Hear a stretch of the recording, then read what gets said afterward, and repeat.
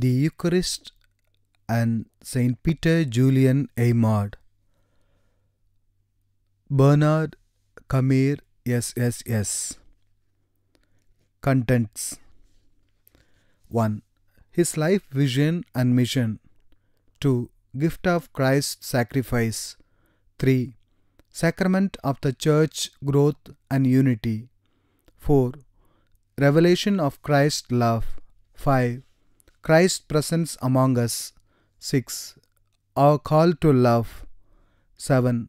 Adoration or time apart with Christ. 8. Our call to serve. 9. The Marian dimension. 10. Apostle of the Eucharist. Introduction. The reader of these short reflections on the Eucharist and St. Peter Julian Eymard will discover a wealth of material for one's prayer life. Although these 10 meditations are brief, they nonetheless will take the reader a long way towards a deeper appreciation of the Eucharist, not only in the life of St. Peter Julian Eymard, but also in one's own spiritual journey. As one meditates on the profound influence the Holy Eucharist has had in the life of St. Peter Julian Eymard, and how this sacramental mystery of our faith shaped his life and mission, the grace of the Eucharist will undoubtedly touch your life as well. May whoever uses these prayerful meditations be inspired, like St. Peter Julian Eymard, to live a more focused Eucharistic life. May the Apostle of the Eucharist guide the reader to a clearer vision of the depth of God's love in this sacrament, and to deeper appreciation of the power of the Eucharist to transform our lives. Very Reverend Norman B. Pelletier, Provincial Superior, Congregation of the Blessed Sacrament, Province of St. Anne, USA, February 4th, 2011, 200th anniversary of the birth of St. Peter Julian in Namur, France. It was my great pleasure to preach the annual Novena in honor of St. Peter Julian Eymard at the Blessed Sacrament Father's Shrine in Liverpool, England from July 24th to August 2nd of 2009. In response to the prompting of several of my fellow religious, I am pleased to share with the wider audience the content of the 10 sermons preached during the Novena and on the feast of St. Peter Julian. These reflections on the Eucharist and St. Eymard were preached to a specific congregation, but required only minor editing to communicate their message to a broader Catholic audience. Bernard J. Kamir SSS. His life vision and mission. The Church and St. Peter Julian Eymard. With the recent economic meltdown that has occurred in just about every part of the world, a great many people have become very preoccupied and nervous about wealth, that is, the wealth, large or small, that they presently have or that they have been hoping to have. A couple of years ago, our Holy Father Pope Benedict brought up the topic of wealth. The occasion, however, was not an economic crisis, a concern about material wealth. The occasion rather was his putting together a wonderful summary of the 11th Ordinary General Assembly of the Synod of Bishops that considered in depth the sacrament of the Eucharist. In his masterful summary, the apostolic exhortation entitled Sacramentum Caritatis, Sacrament of Charity, Pope Benedict states, in the most blessed Eucharist is contained the entire spiritual wealth of the Church. We probably read that quote or heard it somewhere a couple of years ago, but did not really catch the weight of those words. In the most blessed Eucharist is contain the entire spiritual wealth of the Church. I should like to explore here some of that spiritual wealth that we Catholic Christians possess in the Holy Eucharist. In addition, I should like to explore another secondary store of spiritual wealth of the Catholic Church, namely the life, example and teachings of the Church saints. On August 2nd of every year, the Blessed Sacrament Fathers and Brothers celebrate the feast day of their founder, St. Peter Julian Eymard, a saint who has been given the title Apostle of the Eucharist. The title has been justly bestowed, I believe, because if we have any acquaintance with the saint, to say his name or to think of him is to bring to mind the Eucharist. So intimately is his person associated with this sacrament. In these passages, I should like to offer some reflections on the Eucharist and how that sacrament encompassed the life of St. Peter Julian Eymard, how it influenced and found expression in the phases of his life, the undertakings of his priestly zeal, and the valued teachings that he handed on to us. It would be helpful, I think, to begin with a brief overview of his life and mission. Peter Julian Eymard was born on the 4th of February 1811 in the town of Lamure in the Diocese of Grenoble, situated in the French Alps. After having to deal with his father's residence to his pursuit of a priestly vocation, as well as with certain health problems, he eventually entered the Diocese Seminary of Grenoble and in 1834 was ordained to the priesthood. After some years as a diocesan priest, he felt drawn to the religious life and entered a newly formed congregation, the Marist Fathers in Lyons. In a surprisingly short time, and I think it is a testimony to his intellectual and spiritual competence, he was entrusted with various important responsibilities in that congregation. However, there was something continually striving within his heart and soul. He experienced an ever-growing attraction to the Eucharist and a desire to do something exceptional for that central of sacraments in the life of the Church. This powerful attraction reached a significant point one day in January of 1851 as he was praying in the Marian sanctuary of Fourviere in Lyons. As he prayed, he was profoundly moved by the lack of spiritual formation among many Catholics and especially by a lack of true understanding and appreciation of the sacrament of the Eucharist in Christian life. This lack manifested itself in attitudes of indifference towards the sacrament and worst still in acts of sacrilege. It was as a result of this spiritual experience at Fourviere that he decided to form a third order of men dedicated to reparatory adoration of the Blessed Sacrament.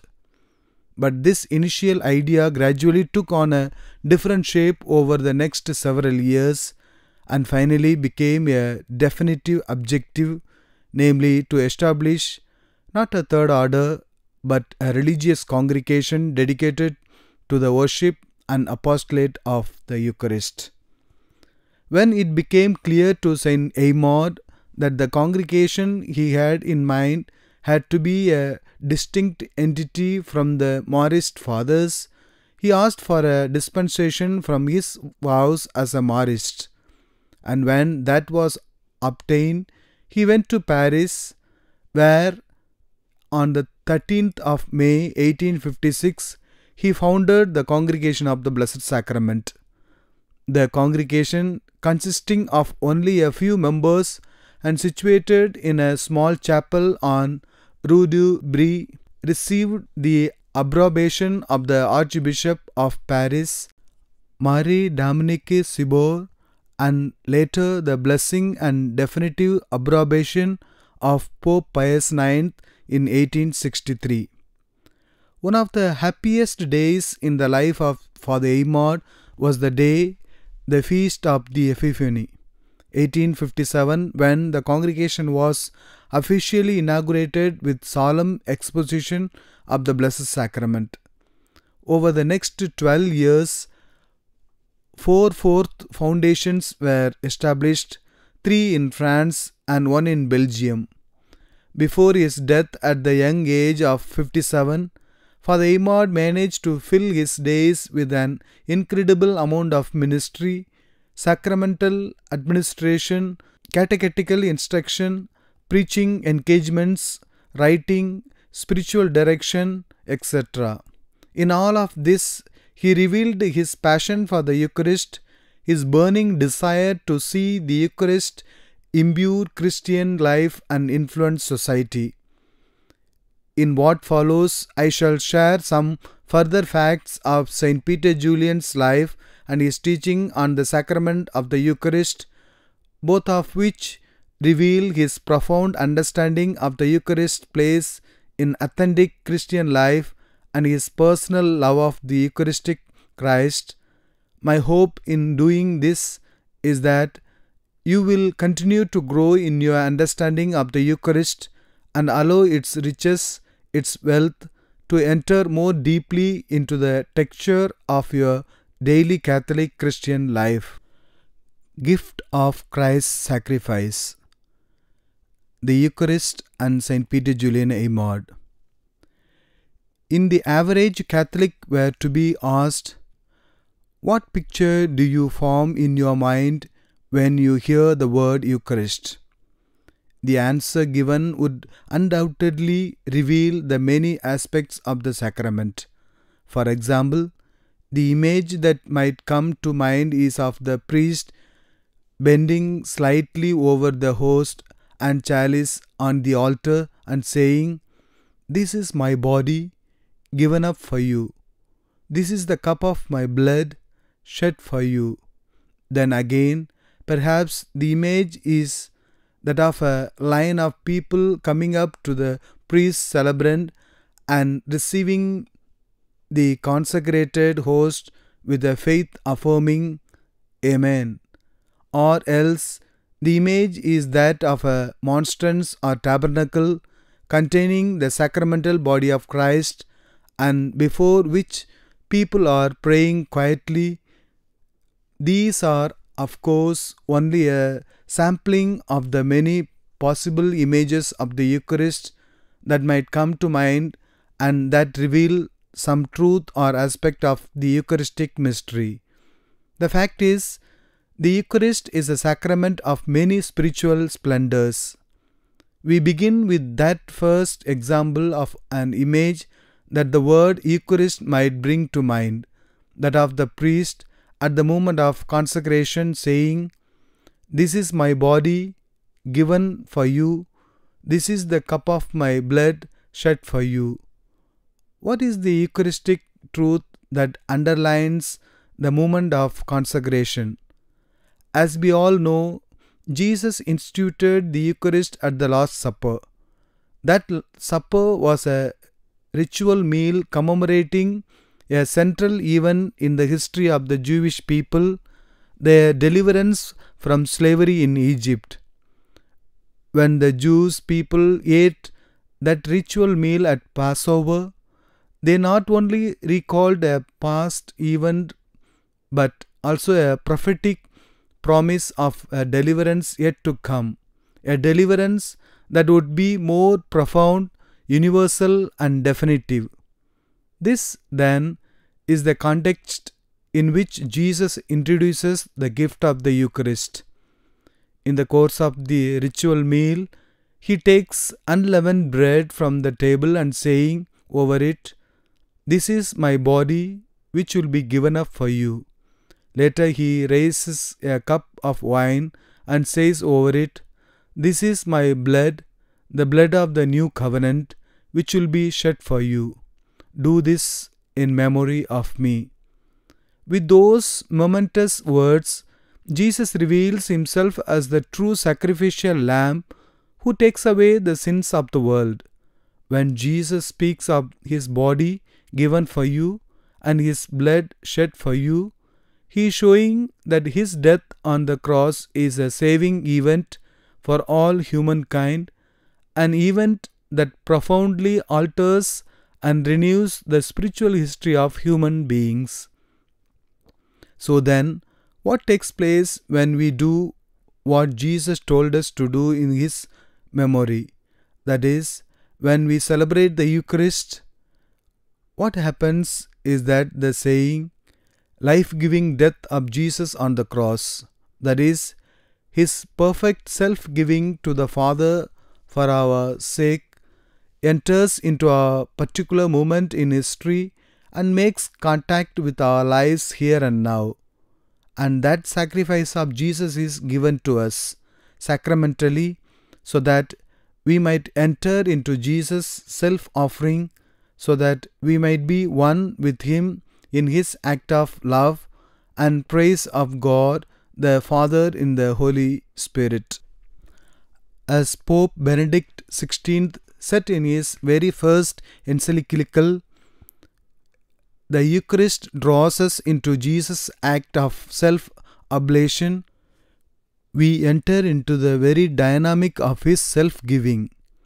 If this is what celebrating the Eucharist is about, it is not difficult to understand why the Mass, as the means by which the death and resurrection of Jesus reaches into and influences our lives, must have a central place in Catholic Christian life.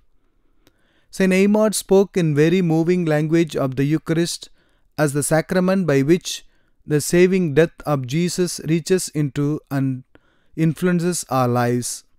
This can be seen in a small sampling of his thought. The holy sacrifice of the Mass is the representation of the sacrifice of the cross. Jesus discovered the means of giving himself as victim in an ongoing way, even in his state of glory.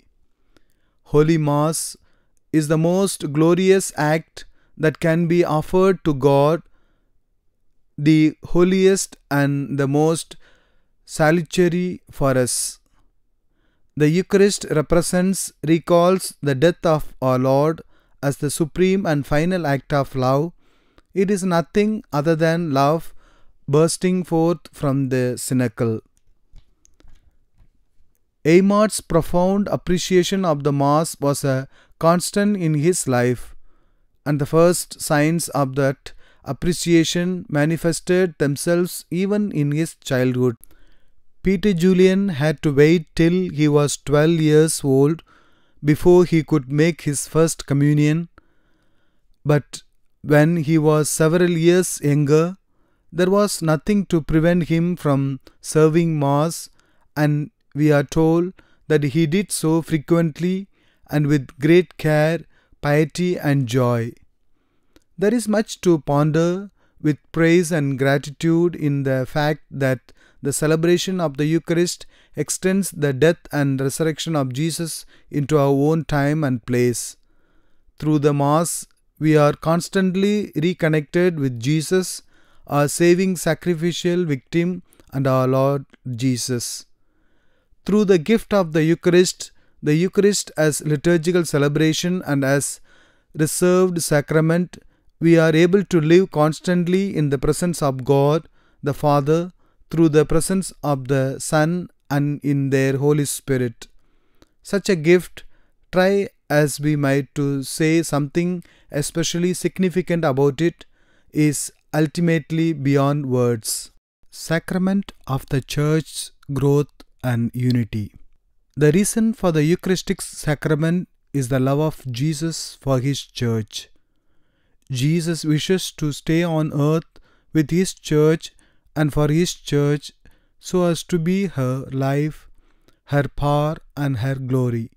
Those words from the pen of St. Peter Julian Eymard echo a reality that the Church has constantly recognized through the ages, namely, that there is a very intimate relationship between the Eucharist and the Church of Christ. Let us explore a few aspects of that intimate relationship.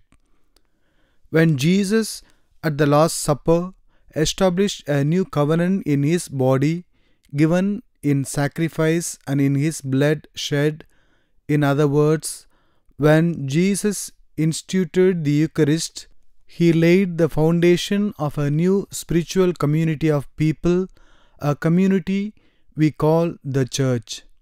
And when the apostles ate and drank what Jesus handed to them, they entreated for the first time into sacramental communion with Him.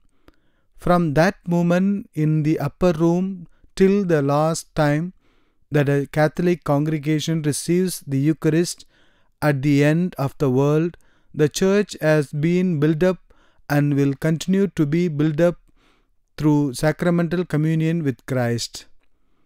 By our eating and drinking of the sacramental Christ, our oneness with Christ, begun in baptism, is constantly renewed and consolidated. In the act of receiving Holy Communion, we can say not only that each of us receives Christ, but also that Christ receives each of us. In other words, if our hearts and souls are fully open to it, Christ enters into an intense friendship of life and love with us. In the 6th chapter of John's Gospel, we hear Jesus promise, "He who eats me will live because of me."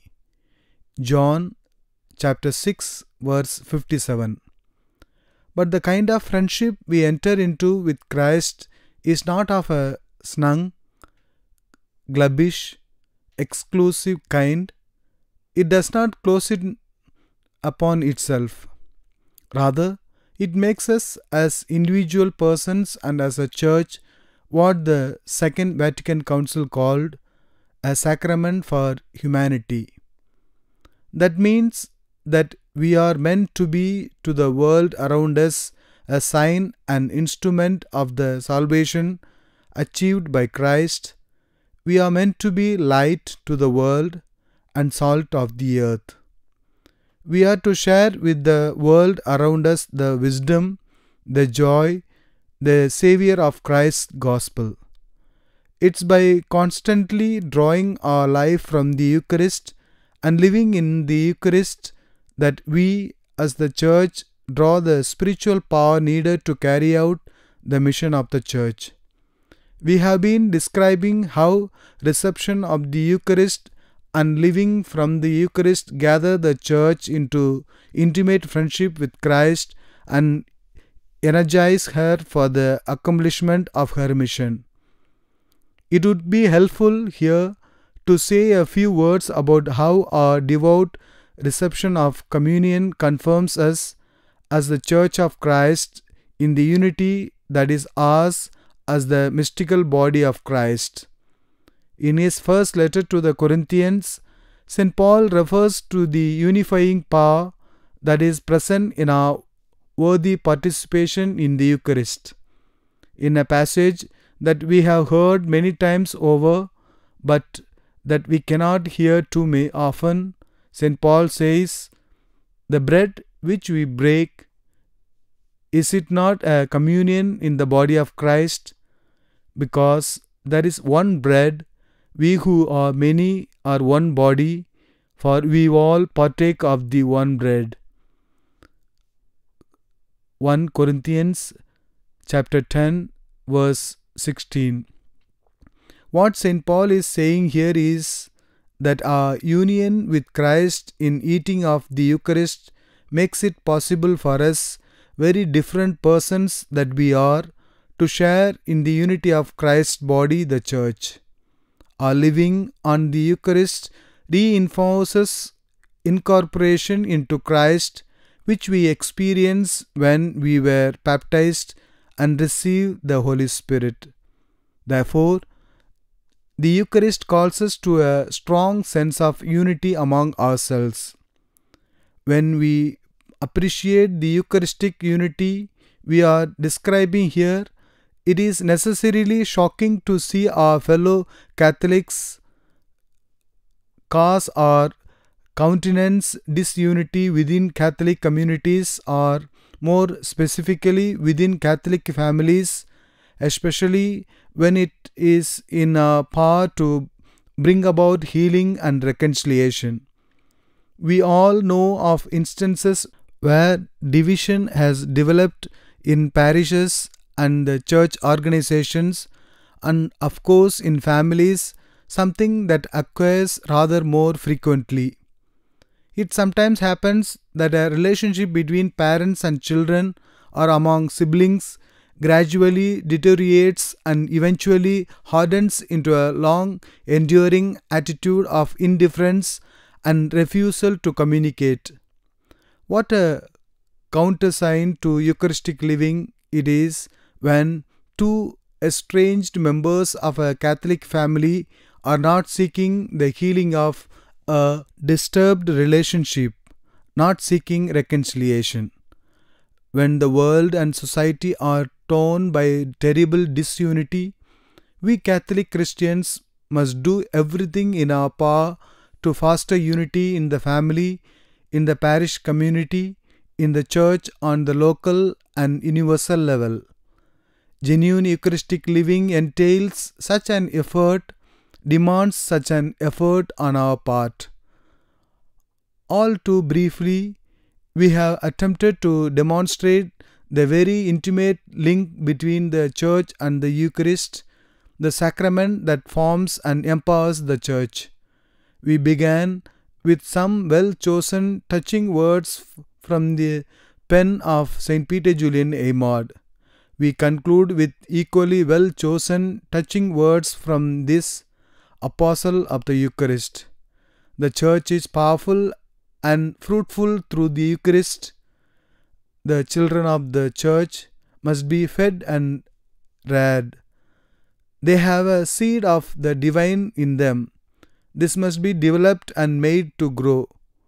The Eucharist is the means through which the Church forms Jesus Christ in her children. The Church always keeps her table laid. She invites her children, implores them to come and draw therefrom life and strength. Revelation of Christ's love. The Eucharist and St. Julian. We all know that to be absolutely true and authentic, our affection, self-giving and generosity need to be expressed in bodily form. Through the activity and energy of our body, our love goes beyond pious wishes and becomes active in deeds, and of course, love attains its highest expression when we surrender our body to death, when we give our life for the sake of another. Jesus said, "No one has greater love than this, than to lay down one's life for one's friends." John chapter 15 verse 13. In his relationship with us humans, God chose to respond this truth that governs relationships among humans. The evangelist John declared this truth in the incomparable phrase, "And the Word became flesh and made his dwelling among us." John chapter 1 verse 14. If the Word of God is to give himself to us in complete love, he can only really give himself in the form of flesh and blood, in the form of a human being. In the Word of God incarnate Jesus Christ, what God has to say to us and do for us, he says and does in bodily terms, that is, with his flesh and blood. But the love that we humans express with our body is necessarily limited. No matter how ardent and selfish our love is for another, it comes up against boundaries. No matter how passionate and self-giving human love is, flesh cannot fuse with flesh. In other words, our human fleshy existence limits the extent of our communion with another.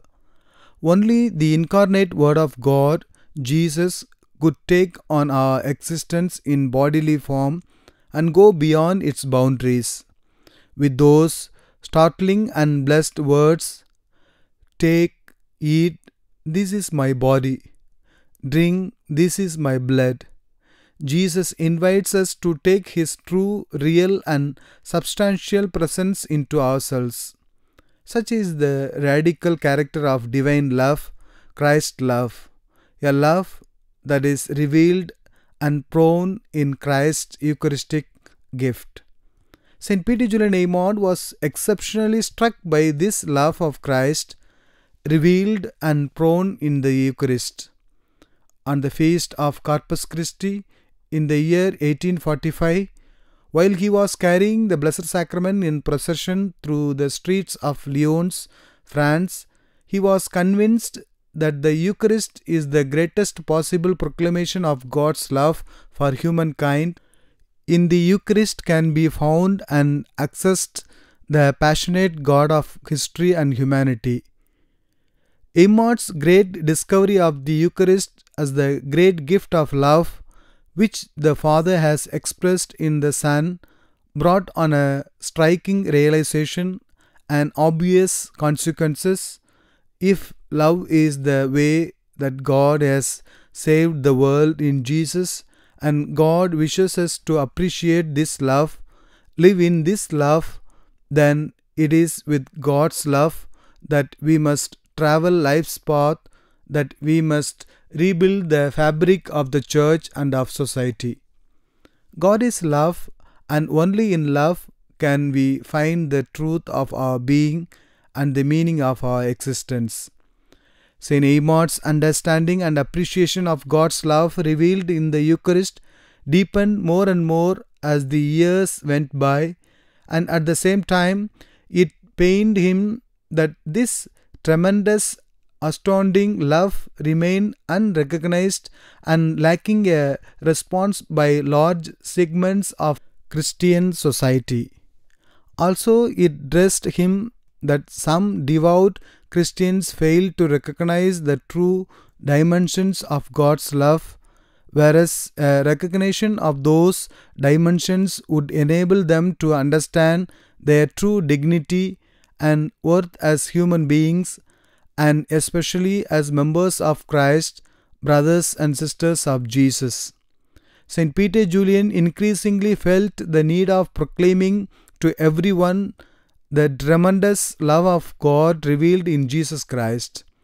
If the Eucharist is the sacramental means through which we come in contact with that love and are inspirited by that love, then the Eucharist is the place for discovering the fullness of life for ourselves and the world, as well as the means of resolving the great problems of intolerance, prejudice, greed, and selfishness. In his first letter, 1 John chapter 4 verse 8, St. John declares succinctly and boldly, God is love.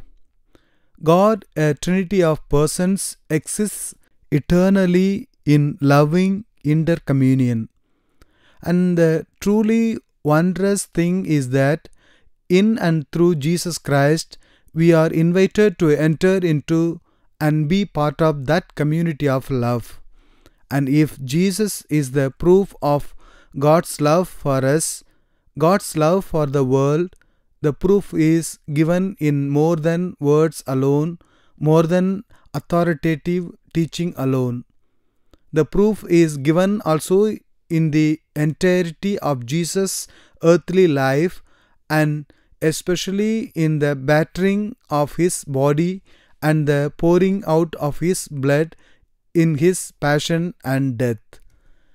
And the proof of God's love for us goes even further, to the point of having the power of Jesus' passion and death extended to us in a particular time and place. Through the Eucharist, Christ's love reaches into our lives and impacts upon our lives, our minds, hearts and souls. If we are completely open to it, Christ's love can truly flood our souls and wash away all that is egoistic and resistant to God's will.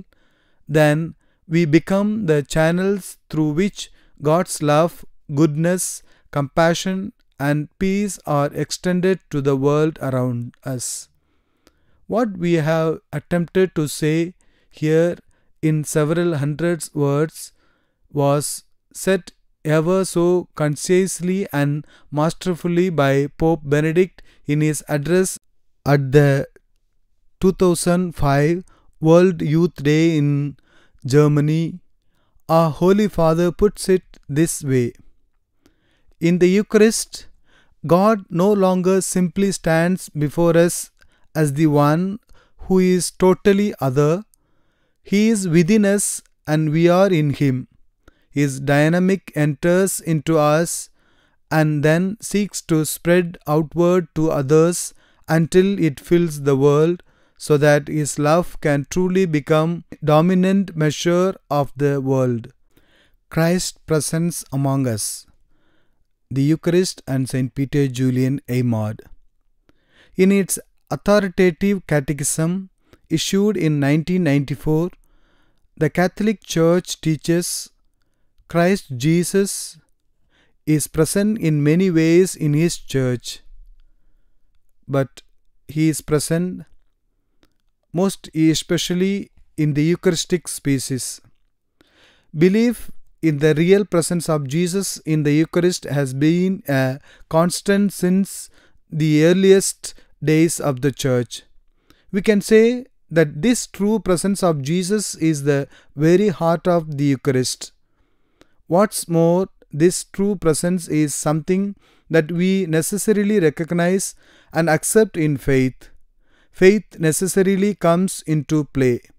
This means that what we regarded as simply bread and wine on the altar before the words of consecration, we now regard after the consecration as reality-filled signs of the personal presence and self-bestowal of Jesus Christ. The Church faith in the real presence is beautifully expressed in a hymn composed for the feast of Corpus Christi, a hymn entitled Adoro de Devote. A small portion of that hymn, as translated by Gerard Manley Hopkins, goes: Godhead here in hiding, whom I do adore, masked by these bare shadows, shape and nothing more. Seeing, touching, tasting, are in thee deceived. How says trusty hearing, that shall be believed? What God's Son has told me, take for truth I do. Truth Himself speaks truly, or there is nothing true. There is no question but that the real presence of Christ in the Eucharist enjoyed a great prominence in the thought, teaching and life of St. Peter Julian Eymard. He tirelessly emphasized the real presence of Christ in the Eucharist and the astounding truth of that sacramental presence, namely that it communicates to us the very person of Christ. And this intense conviction of faith gave rise to the conscious affirmation with which he expressed that faith. The Holy Eucharist is Jesus past, present and future. It is Jesus sacramentalized. Blessed is the soul that knows how to find Jesus in the divine Eucharist. It seems that where the Eucharistic presence of Christ was concerned, St.Eymard was quite a precocious child. His sister Marianne, who was 12 years older than he, told the story many years after the incident of how her little 5-year-old brother was missing one day, and could not be found. Then she thought of looking in the parish church, and sure enough, that's where he was. He had climbed onto the central altar and was resting his head against the tabernacle door. "What are you doing there?" And with the utter simplicity of a 5-year-old, he responded, "I am close to Jesus here and listening to him." No doubt it was with a similar simplicity of faith that St. Peter Julian gazed upon the Eucharistic presence in the monstrance on that glorious day, the 6th of January 1857. That was the day that St.Eymard's tiny congregation celebrated the solemn public exposition of the Blessed Sacrament for the first time. As much grandeur as could be managed was put into that special occasion, which took place in a small chapel in a building, a summer villa, that at one time had belonged to the famous Viscount and author Francisco Rene Chatterbrand. To celebrate the solemn mass for the occasion, a missionary bishop had been invited. He was Bishop Anastasian Hartman, a Franciscan Capuchin and the Apostolic Vicar of Bombay. The Mass was celebrated at 8 a.m. with St. Peter Julian in attendance. There was no concelebration in those days, and the subsequent exposition of the Blessed Sacrament lasted throughout that day. St.Eymard purposefully reserved for himself the very first hour of adoration. Shortly after that significant day, St. Peter Julian wrote to a close friend, "What a joy for us to see Jesus our King. Mount his throne of love for the first time to manifest his presence in this unique way. My heart was too full of words to express my feelings." Yes, indeed, God wants this Eucharistic work. I believe we are seeing in many places, both in Europe and America, a reappreciation of Christ's Eucharistic presence and of that form of prayer that is a response to that presence, and that is certainly a welcome development in the life of Christ's Church. When Jesus gave himself under the appearances of bread and wine, he evidently intended that this gift be eaten and drunk in Holy Communion. However, this does not mean that the Eucharist, Christ's sacramental presence remaining from the celebration of Mass, has no further function or significance within the Christian spiritual life. The abiding Eucharistic presence of Christ and the periodic focusing of our attention and prayer on that presence allow for prolonging beyond the celebration of Mass the union of spirit and the intimate dialogue of love that ideally take place in the act of Holy Communion.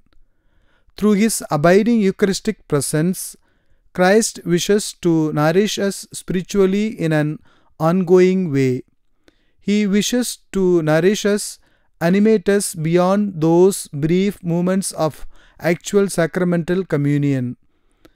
May we continually grow in an appreciation of Christ's Eucharistic presence and of prayer before that presence. May this ever deepening appreciation be the means through which Christ influences our minds and hearts, facilitates our progress in charity, and encompasses the whole of our Christian existence.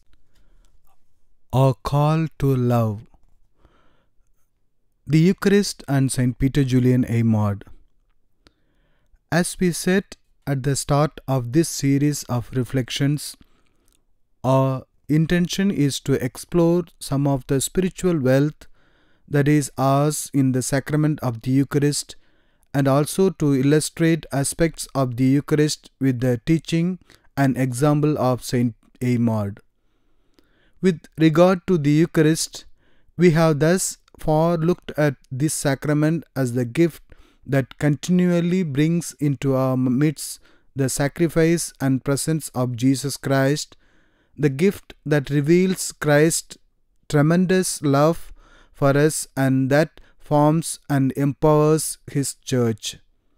In our remaining reflections, we should like to describe what our response to the gift of the Eucharist should be, namely, a response of love, of adoration, of participation in the Church's mission of service and evangelization. The Eucharist as the actual body and blood of Christ, crucified and risen, is the absolute self-giving presence of Jesus to us. By means of this sacramental giving of Himself, Jesus powerfully encourages us to respond with the gift of ourselves to Him. How does that work out in practice? When the Eucharist truly becomes an appreciated focus in our lives, in the texture of our daily living, we are increasingly prepared to declare to Christ, "Lord, here I am.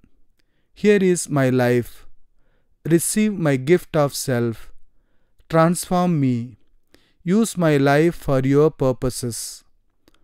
When the Eucharist truly becomes an appreciated focus in our lives, we necessarily take on the mind and heart of Christ.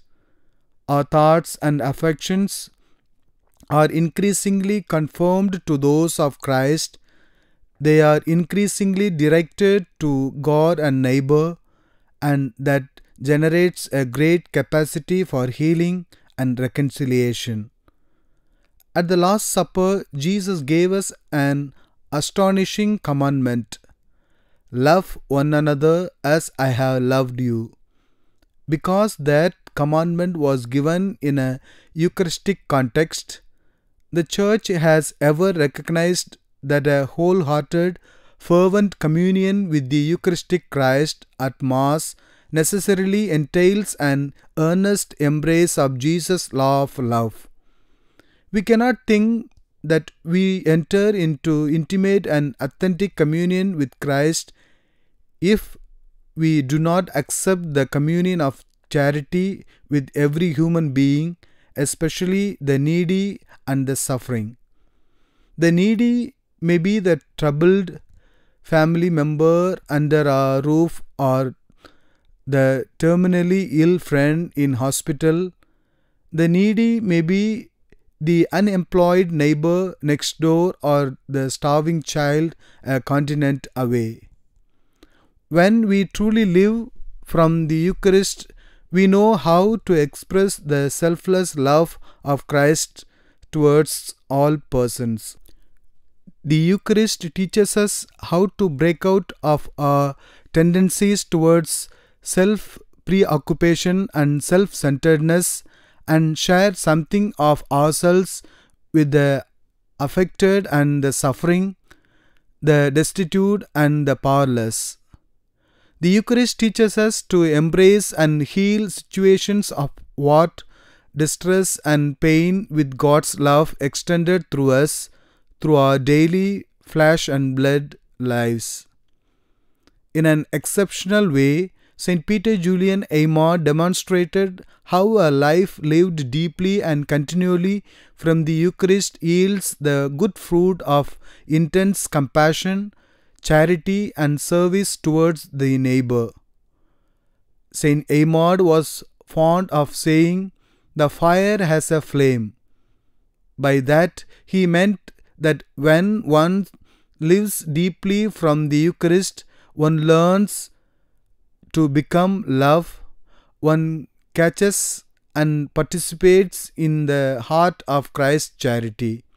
In his love for the materially and spiritually destitute of Paris, especially children and young adults, he had the courage to venture where other clerics and laity dare not, that is, into the outskirts of Paris, where the poor and destitute lived and eked out a living.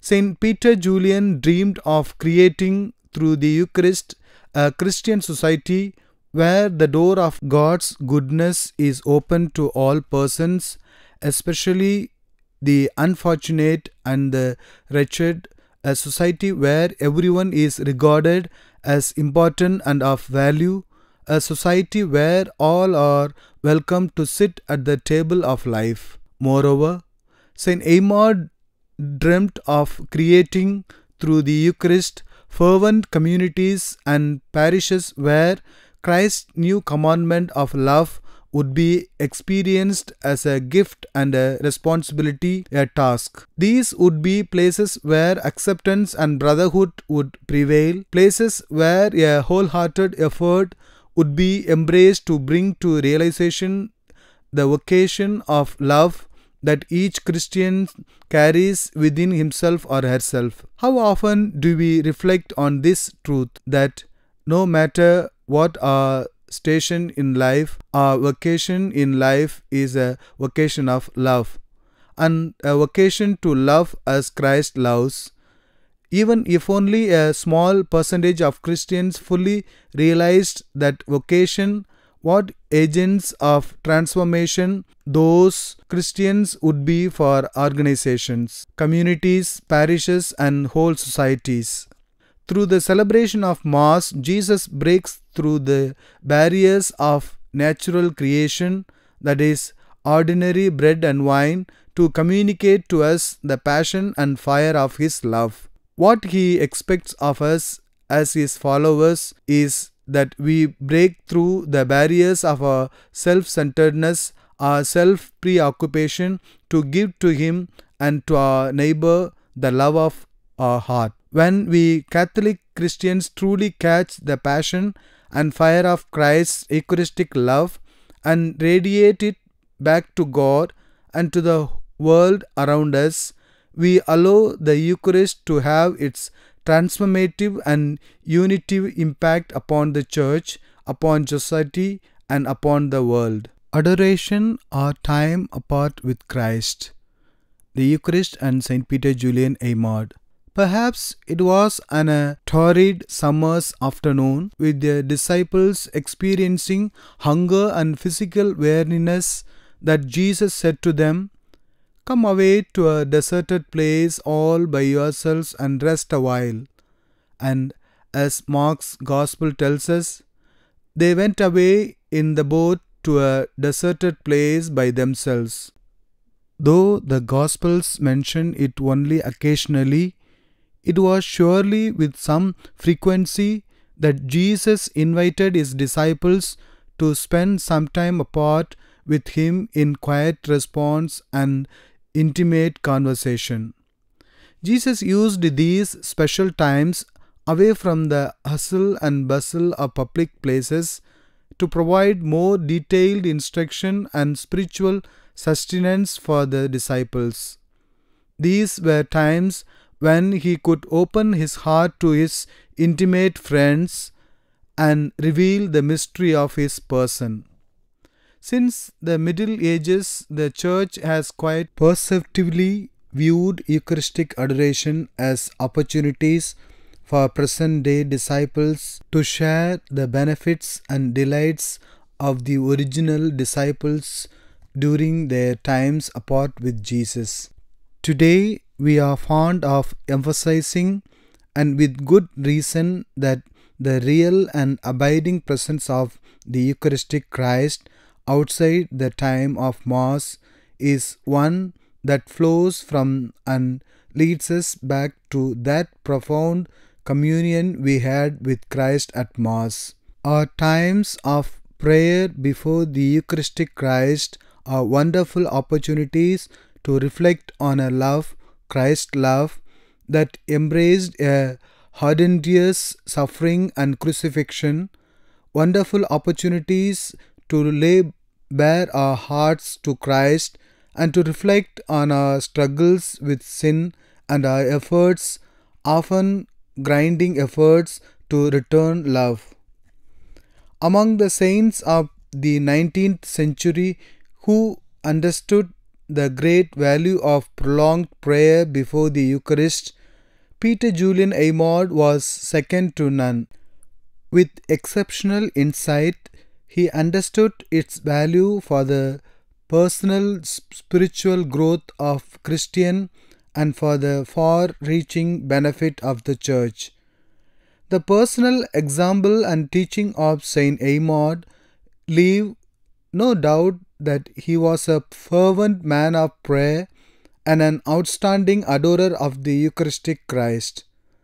Those who witnessed his appearance at Eucharistic adoration testified to his physical quiet and his steady, enraptured gaze at the host. It is difficult to summarize in a few words St.Eymard's teaching concerning Eucharist adoration, but let us attempt to sketch a few distinctive features of that teaching. First of all, Eymard declares, adoration is the glorification of the Holy Eucharist.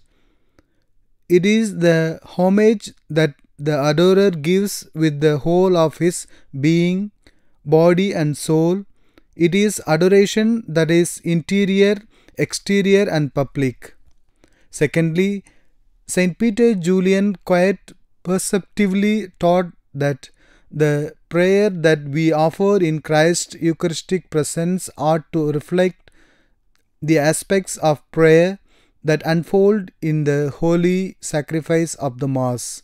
He states the purpose that we propose in our little society. He is referring to his newly founded congregation, is to give honor to our Lord Jesus Christ in the most blessed sacrament by means of the four ends of sacrifice: adoration, thanksgiving, reparation, supplication.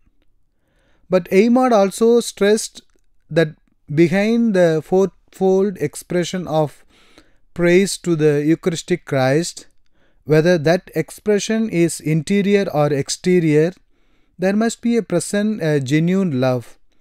He wrote, since the Holy Eucharist is the blessed fruit of the love of Jesus Christ to bring forth love, it is with love that we must adore and glorify Him.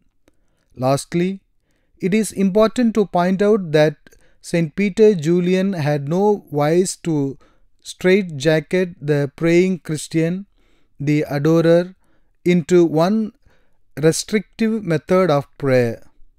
He recognized that the prayer of the fervent Christian is something that develops, something that is swelled and moved along by the breath of the Holy Spirit.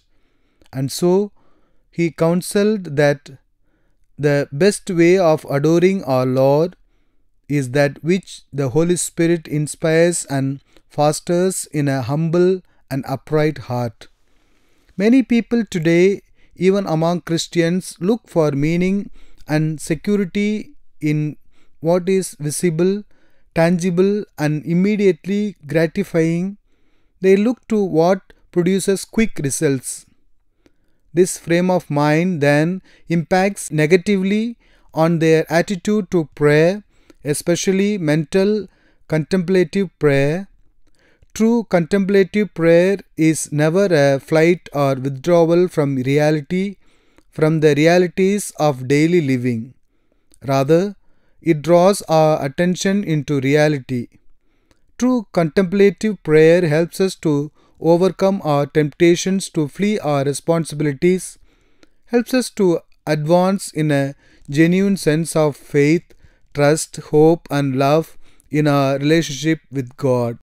And if this is true for all authentic Christian prayer as such, it is particularly true for prayer in the presence of the Eucharistic Christ. Eucharistic adoration has been called a contemplative pause inserted between the celebration of Mass and the living of Christian life. It is that prayerful opportunity to internalize what we have celebrated, that opportunity to let Christ's example of absolute love of the Father and of His unbounded love for us shape and transform all aspects of our life. Come away to a deserted place all by yourselves and rest a while. Those are words that Jesus continues to address to us, His present-day disciples, and what better place to rest in prayer than before the Eucharistic Christ. It is not necessary to spend a lot of time in adoration. Even 15 minutes each day or a few days a week can be something pleasing to God and of great benefit to us. Time spent with the sacramental Christ in adoration, if we truly let it engage our attention and affection, is bound to have a powerful impact on our lives. What Jesus did for His first disciples, He continues to do for us. He enlightens us, inspires us, nourishes us, strengthens us. If we purposefully and regularly dedicate some time to prayer before the Eucharistic Christ, we cannot but leave His presence as better, more fervent Christians and spirited members of His Church, as more effective signs and instruments of His kingdom to the world around us. Our call to serve. The Eucharist and St. Peter Julian Eymard. In his past synodal apostolic exhortation, Sacrament of Charity, Pope Benedict said, "The love that we celebrate in the sacrament is not something we can keep to ourselves. By its very nature, it demands to be shared with all. What the world needs is God's love. It needs to encounter Christ and to believe in Him. The Eucharist is thus the source and summit not only of the Church's life, but also of her mission.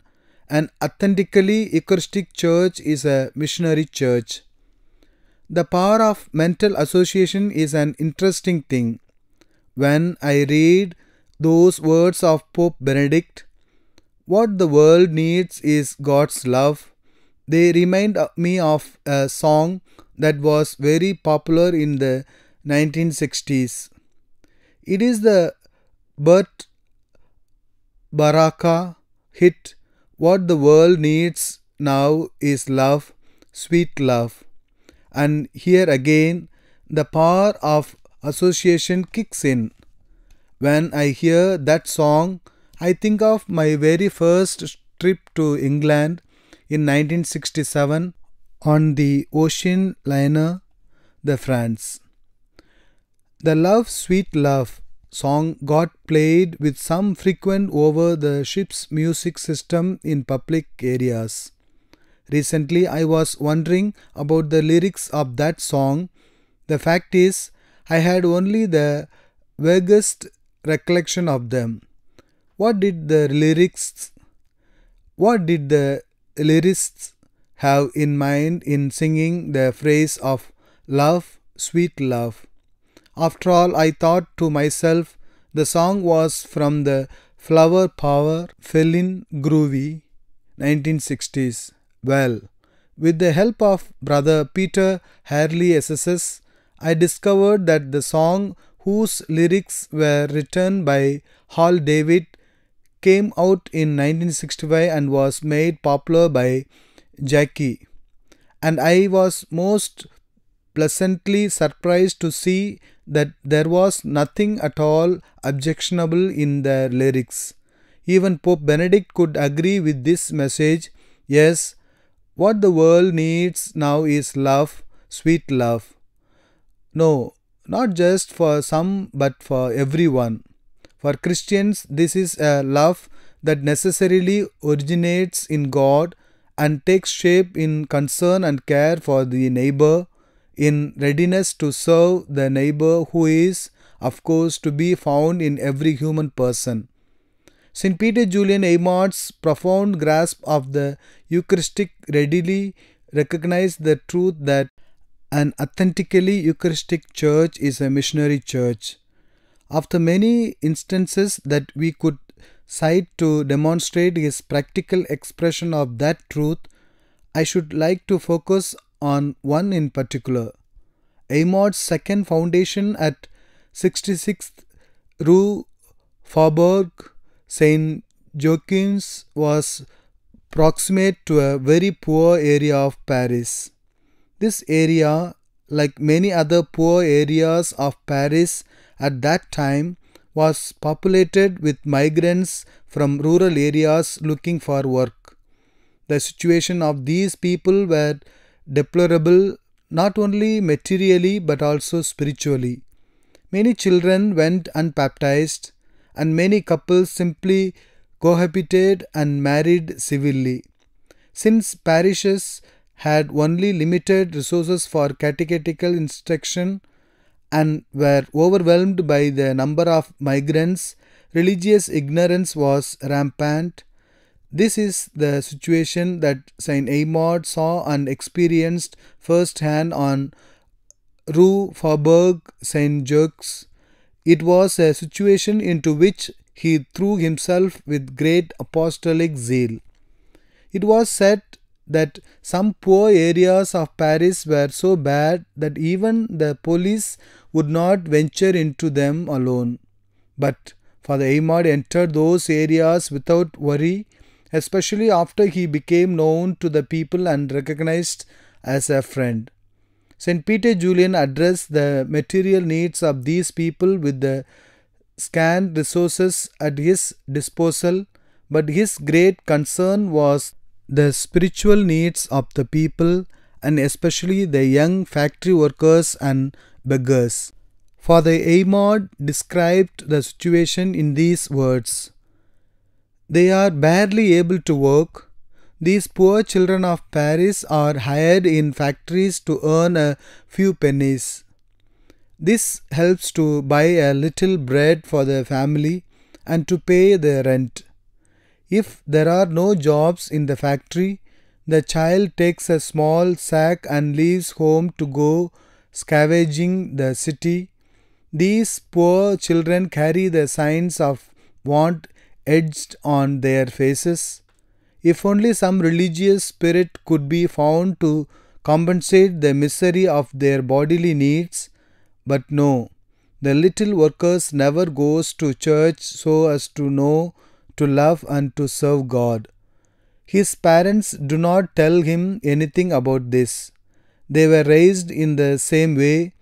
There is nothing comparable to the poverty and the indifference of this part of Paris." Faced with such a situation, Father Eymard organized an army of catechists, reached out to as many children and adolescents as he could, and gathered them in to give them a systematic instruction in the Catholic faith and to prepare them for First Communion and Confirmation and baptize them if that was necessary. Father Eymard tackled a truly daunting task, dealing with rough, ill-bred and restless youngsters, but he persevered in the work right up to the time of his death. By that time, many hundreds of young people had been evangelized and brought to the sacraments of initiation. In a letter of February 1862, St. Peter Julian wrote to a friend, "Our work of First Communion of adults is growing. Every year, 150 to 160 have the joy of being prepared for their First Communion. These are the poor rag pickers, the poor children working in factories. There is here a beautiful and attractive mission of the Eucharistic wedding feast." St. Eymard never tired of teaching by word and example that the fruit of the truly Eucharistic life is service to one's neighbor, a readiness to respond to the material and spiritual needs of fellow human beings, especially those most in need. A truly Eucharistic life necessarily stirs the mind and the heart to the reality of the world around us. When we live deeply and consistently from the Eucharist, we grow steadily in an active love of neighbor. The Eucharist educates us to this love in an always deeper way, because the Eucharist celebrates Christ's act of sacrificial self-giving for everyone. It shows us what value each person has in God's eyes. It enables us to grow in awareness of the dignity of each person, and that in turn provides the deepest motive for our relationship with our neighbor. What's more, the Eucharist educates us to become particularly sensitive to all human sufferings and misery, to all injustice and wrong, and to engage ourselves in the efforts to relieve those afflictions that affect so many people in today's world.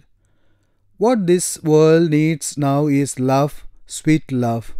Those words of a pop tune from the secular world of the 1960s, correctly understand, are very much in line with what Pope Benedict declared when he said, "What the world needs is God's love."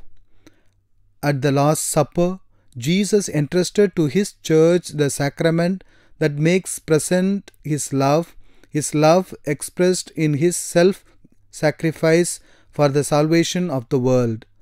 We cannot approach the Eucharistic table without embracing Christ's mission of love for all people.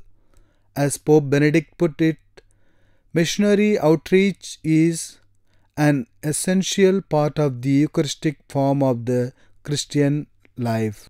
The Marian dimension, the Eucharist and St. Peter Julian Eymard.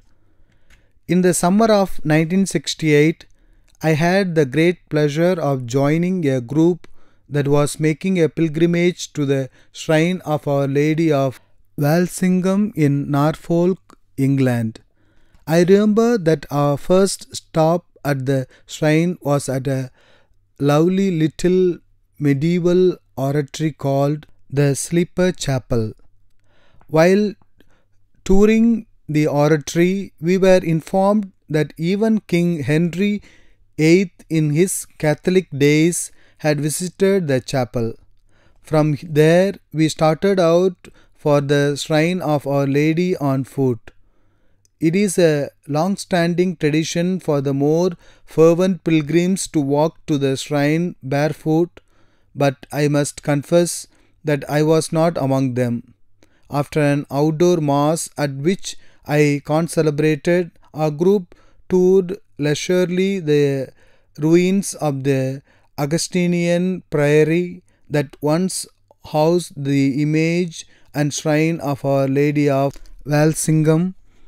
The finely cut stones of the ruins and their dimensions were clear indications of the magnificence of this great medieval shrine dedicated to Our Lady.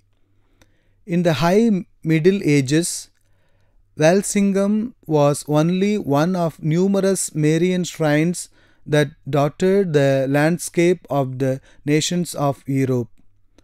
Around the 14th century, there was to be seen in some of these shrines and in other churches as well a new way of depicting Our Lady.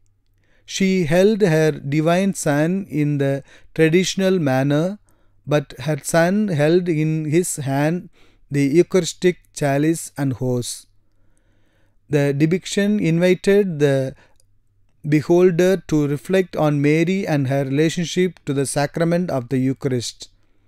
And that is what I should like to do in this article, because an exploration of the Eucharistic mystery and the witness of St. Peter Julian Eymard would not be complete without a few words about Mary and the Eucharist. When approaching this topic, I believe there is no better place to begin than a scene drawn from chapters 1 and 2 of the Acts of the Apostles. In that scene, the evangelist Luke, the author of Acts, describes the earliest Christian community. He tells us that this community met in the room upstairs, probably a well-known and regular meeting place of Christians. And then Luke describes what the community did in that upstairs room. Today we call it the cenacle. He says that they listened to the apostles' teaching as to the word of the Lord. They celebrated the breaking of the bread, a technical term for the Eucharist, and they lived in true fellowship, full of prayer, joy, praise, and peace. And then, very interestingly, Luke singles out Mary, the mother of Jesus, among the women present in this apostolic community. From Luke's description, we have good reason to see here a symbol of the Blessed Virgin's spiritual maternity and praying maternity within the Church. What does this mean? We can put it this way. The tiny fledgling Christian community, a Eucharist celebrating community, needed the presence of Mary, needed the maternal care of someone who could nourish and inspire with her steady faith and burning love. And it's very significant that within Catholic Christianity there has been a persistent conviction that from the earliest days Mary has continued her maternal care for the Church. Mary's presence at the Church Eucharistic liturgy is something that the Church has always taken recognition of. For example, every Eucharistic prayer at Mass speaks of Mary as someone whom the Church reveres and wishes to be joined to in praise. Of all the spiritual writers of the 19th century, I believe it was St. St.Eymard who had the greatest insight in seeing Mary's maternal role in the Church in a Eucharistic dimension.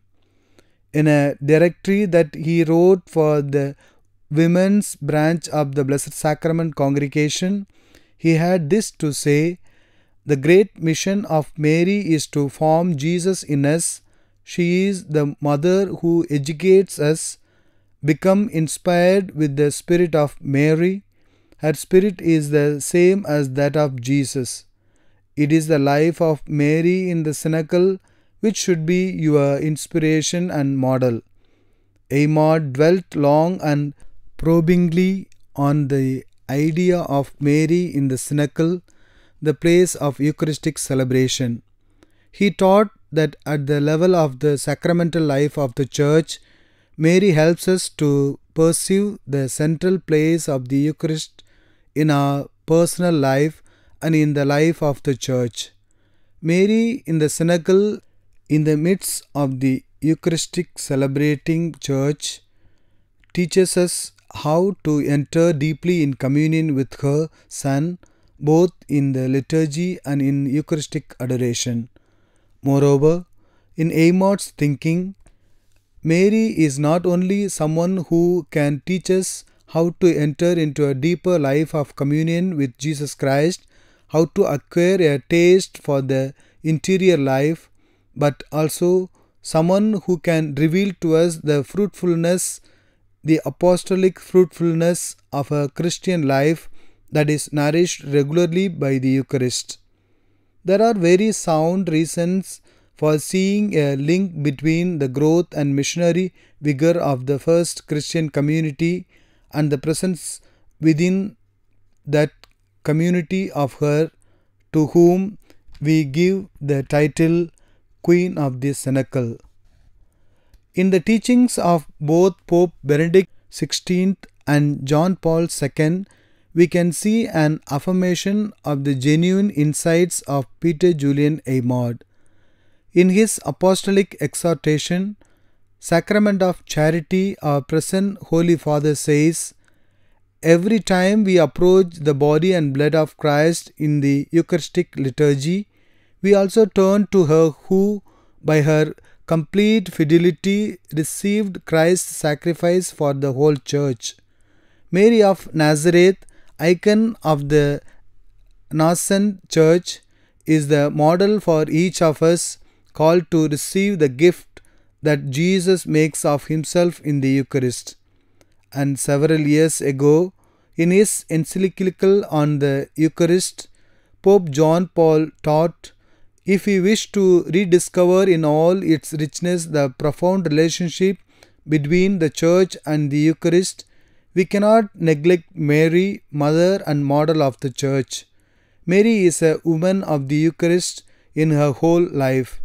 The Church, which looks to Mary as a model, is also called to imitate her in her relationship with this most holy mystery. If ever you take a trip to England, it would be a spiritually enriching and unforgettable experience to join a group on pilgrimage to the shrine of Our Lady of Walsingham, and while you are touring the ruins of the Augustinian Priory, stop and be still for a few moments and transport yourself to the 15th century. What would your mind's eye see? It would, of course, see the splendid interior of the Gothic Perpendicular architecture of the Priory Church, and in the north side of the church you would see the splendid statue of Our Lady with the Christ child in polychromed wood. Very sadly, in the summer of 1538, the iconoclasts had their way with King Henry VIII. The statue was transported to London and burnt. Near the statue of Our Lady, your mind's eye would see the altar of sacrifice with the reserved Eucharist covered in a white damask veil hanging over the altar.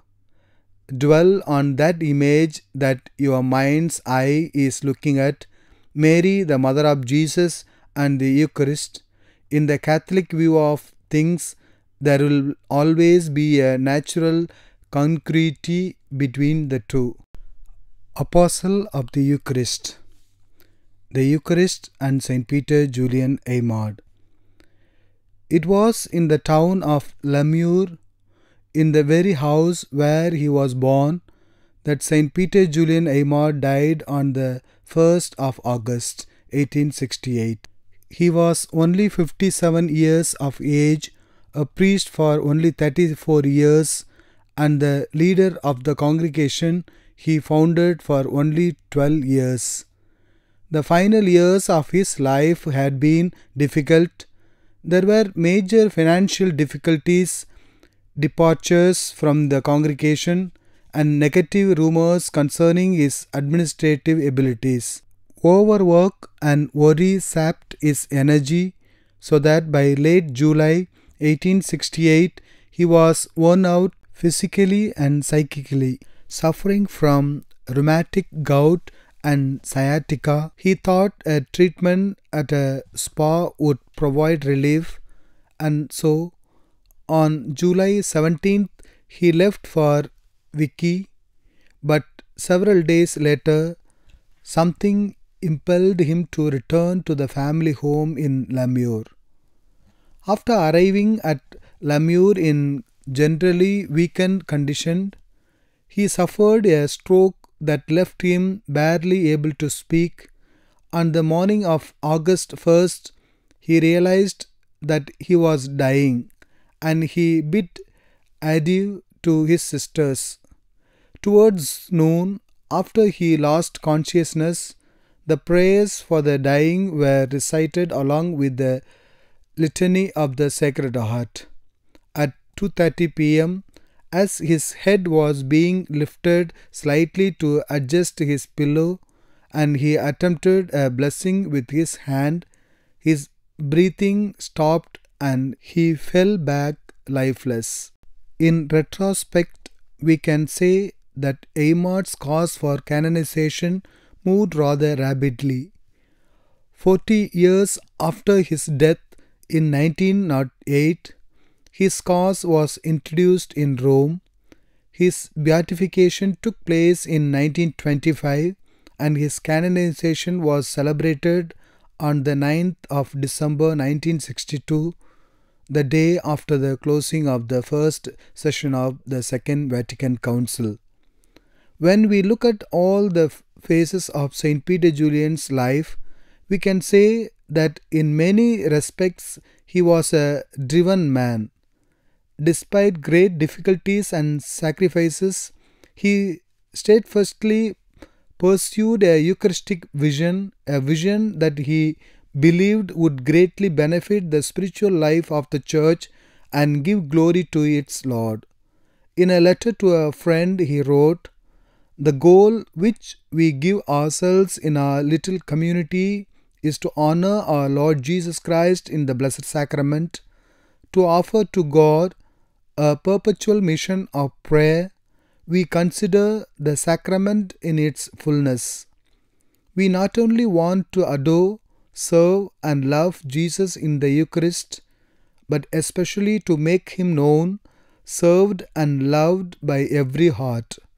St. Peter Julian Eymard's vision of the Eucharist was remarkably comprehensive for his times. Some would even maintain that in some respects he was ahead of his times, that he anticipated the Eucharistic vision of the Second Vatican Council. What does such a vision of the Eucharistic encompass?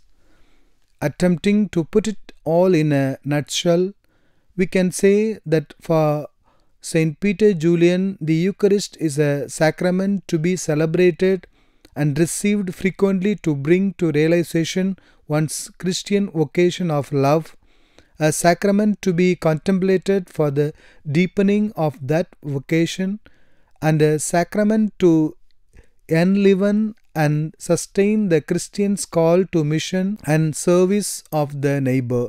And so, for the Eymard's vision of the Eucharist saw the Catholic Christian celebrating liturgy, the Mass in church, lingering in prayer with the sacramental Christ, Eucharistic adoration, and then moving out into the home, the workplace, the public square to communicate the fruit of a Christ-centered life. These aspects of Eucharistic living come through beautifully in a quote from Eymard's writings when he says, "The Eucharist is the life of the people. It gives them a law of life, that of charity, of which it is the source. It forges among them a common bond, a Christian kinship. At the holy table, we are all children who receive the same nourishment. We form one family, one same body. The Eucharist gives Christian society the strength to practice charity towards one's neighbor. Jesus Christ wants everyone to love his brothers and sisters." I believe St. Peter Julian Eymard's life and teaching have much to say to us in our present day efforts to live a Christian life nourished on and inspired by the Eucharist. And that can be said even as we recognize the very different historical, cultural and ecclesial context in which we live compared to Peter Julian's. His was a life shaped and energized by the transforming power of Christ's passion, death and resurrection communicated through the Eucharist, and such should be our life. His was a life that was rich in the fruit of generous and selfless service to the neighbor, and such should be our life.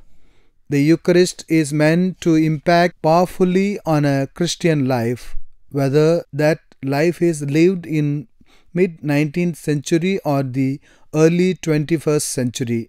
If our Catholic Christian faith is taken seriously, we must surely regard as a great blessing the desire and resolve to grow progressively in an appreciation and living of that faith. Also, to be regarded as a great blessing is the conviction that we can do that best by putting our life in frequent contact with the Eucharistic Christ in the celebration of Mass and in terms of extended prayer before the Blessed Sacrament. In our journey of living a deeply Christian and Eucharistic life, we shall always find in St. Peter Julian Eymard an excellent and inspiring travelling companion, someone to instruct us guide us and encourage us every step of way. St. Peter Julian Eymard, Apostle of the Eucharist, pray for us. The Congregation of the Blessed Sacrament.